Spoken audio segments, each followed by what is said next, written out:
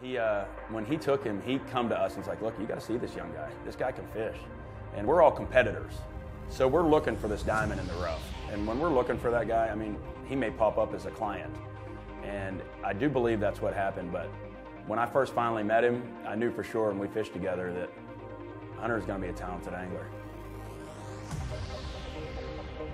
The fishing today was just great.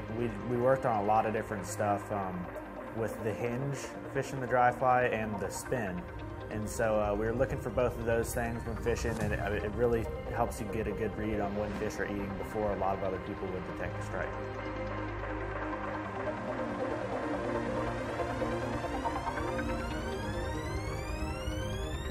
We saw this big brook trout in this one pool we went to.